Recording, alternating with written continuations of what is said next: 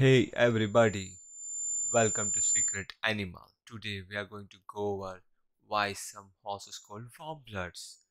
Warmblood horses possess that exact blood temperature, just like all other horses.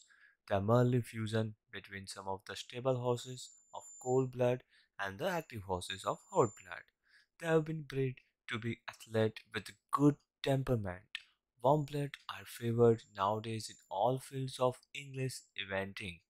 The first warm blood track back at least 300 years. Some equine historians believe warm blood go much further back in history to the 13th century with the Holstein breed. Through the years, warm blood evolved into a versatile horses used in farming, riding, and pulling carriages. At the age of the machine, advanced warm blood were bred with the emphasis of sports and recreation. Modern Warmbloods are fierce competitors and excel in athletic contests. They are best known for their superior performance in show jumping, dressage, and eventing. Warmblood horses is an athletic horses driven by crossbreeding, cold large draft breeds with smaller, quick, hot horses bred. They typically exhibits a calm temperament inherent from the cold-blooded breed and their hot-blooded ancestor athletic ability.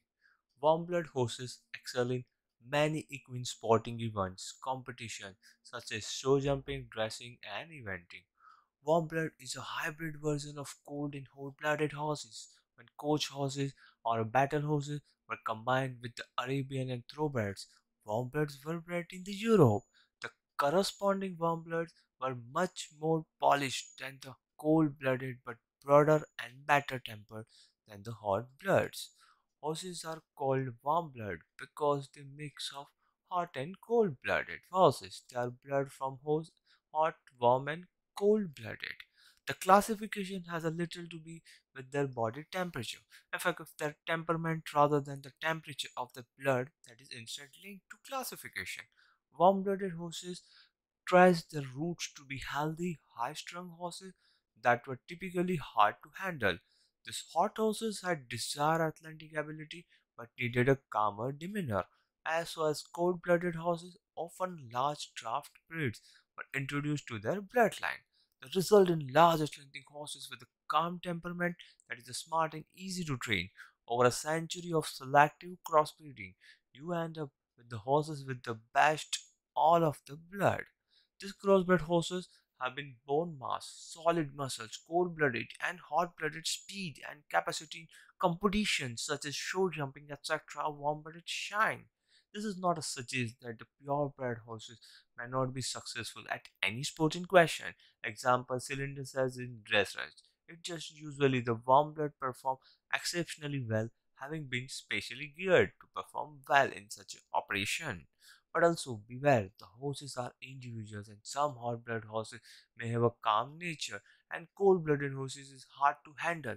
Much like there are hyperactive Arabians, some are level headed enough for you to bring around children without worry.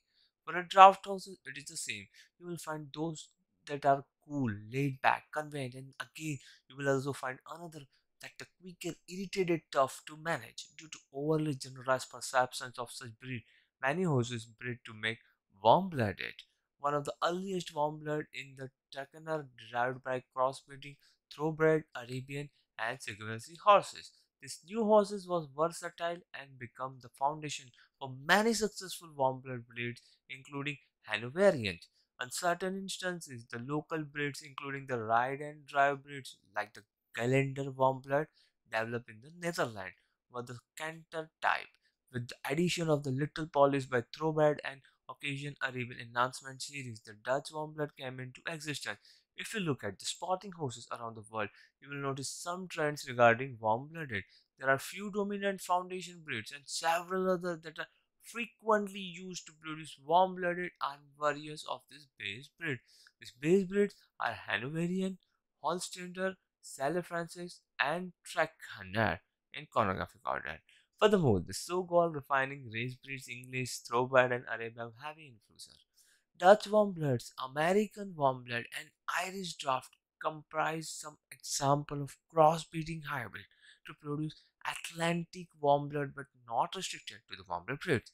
There has been steady rise in equestrian activities over the last 50 years because of the warmblood dominance in equestrian event and the increase in activities. Warmbloods are in high demand. They have also gained popularity because of the exposure during Olympic competition. New breeding projects were introduced and so were using the same formula to mixture four warm blood traits foundation as mentioned, mixed with the dominance of thoroughbred while the Arab has shared certain ground. In some instances, these base breeds have been used for a local forms of strong warm blood quite frequently.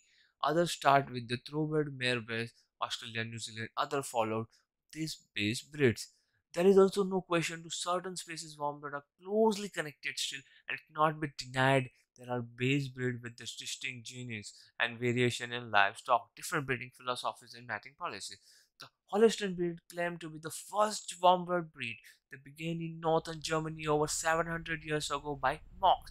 These monks selectively breed the small native horses to increase their size and strength. The result was robust, thin horse suitable for carrying a heavy load and working in the land. The breeding program produced the perfect steed to carry a knight landed with armor. However, as time passed, quick shrinking Calvarian became more popular, so as welfare changed, so did the Hollister breed that evolved into lighter, faster horses with great strength. Modern Hollister are bred precisely toward leaping. Hollister is one of the world's top show jumping breed today with its use of international blood Hollister breeder and are very picky. The Trackner horses is also credited with the being one of the earliest warm blood breeds. They developed in the 18th century because of the need for cavalry mount that was fast and lighter than the traditional heavy and big bond horse on the times.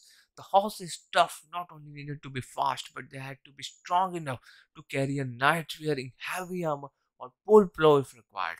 Thus, the Trackner Warmblood was created to meet these needs.